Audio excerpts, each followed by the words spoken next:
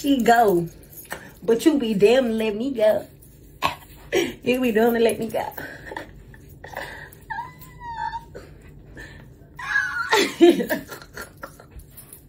No, y'all. Have a blessed one.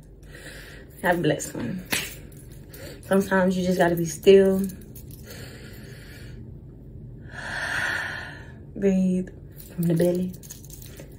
Just let it all, just take it all in sometimes. It could be worse.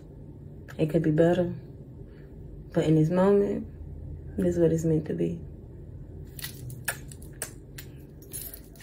What about the way that you seem to conserve some energy? You ran 10 flat, and you can run much faster than that.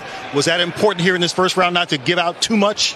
Definitely this first round, more so just execution, focusing in, having that energy and performance tomorrow for semis and finals, and just putting it all together, taking it round by round, event by event. All right, you know the world has been waiting to see what you'll do on this stage. What are your expectations of yourself?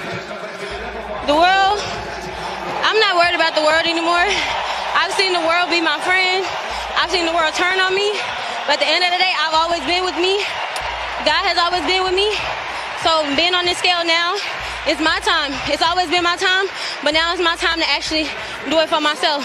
And the people that felt like me, the people that look like me, and the people that know their truth about themselves as well, I represent those people.